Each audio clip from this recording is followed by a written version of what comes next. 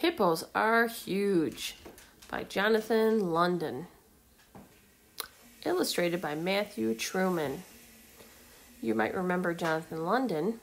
He wrote the books such as all the Froggy series. Froggy. Hippos are huge. Except for elephants, no other land animals are as large as hippopotamuses. They can weigh as much as 50 men. So they can weigh thousands and thousands of pounds.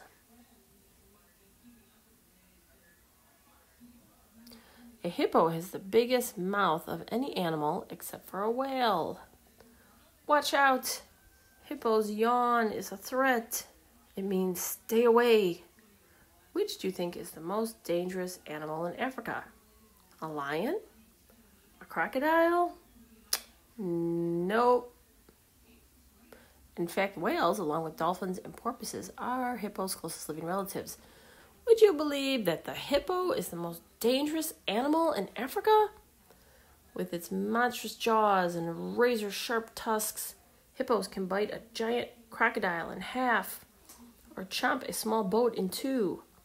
And they are fast. They can run faster than a human, and they can travel faster in water, too. Though it's hard to prove, many sources claim that hippos kill more people in Africa than any other animal. Hippos don't really swim. Look, first hippo dives, with her ears pressed against her head and her nostrils closed.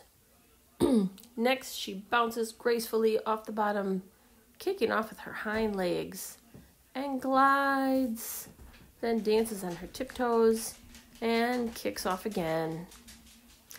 A hippo can run 25 miles. Hippo bursts through the surface, sprouting fountains of water from her nostrils.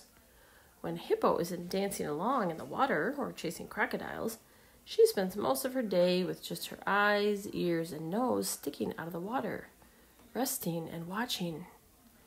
A cattle egret picks dinner of insects from Hippo's ear. A fish nips tidbits of food stuck between Hippo's teeth. Yum!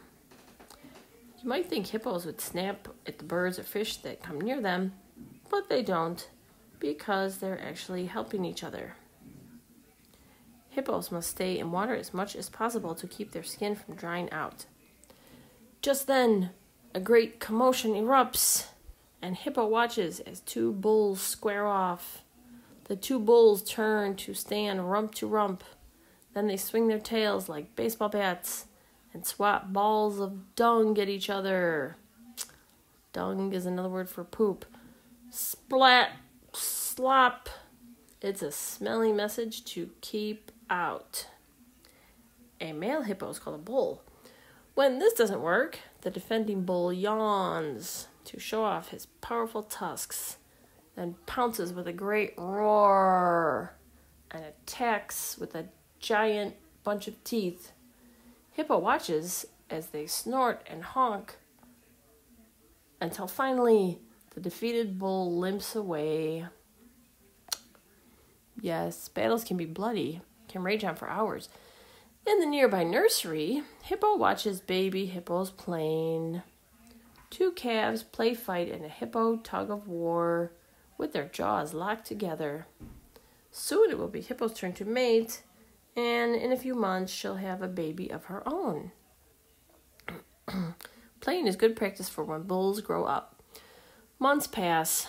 The rains come and fill the lakes and rivers. And now it's time. Hippo stands neck deep in water, and a baby is born. Baby Hippo paddles to the surface, and his head pops up for his first breath. Then he dives back down and nudges Hippo's teats for her milk. A newborn calf weighs 150 pounds. A few weeks later, Hippo and her calf join the nursery and wallow in the mud. They snuggle together and gently lick and nuzzle each other. All hippos love to wallow in the mud, which keeps them cool.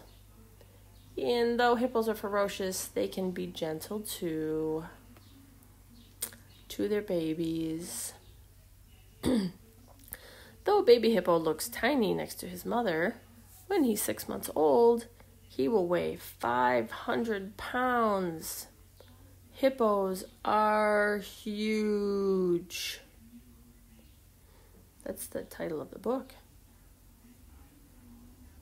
Hippos are huge.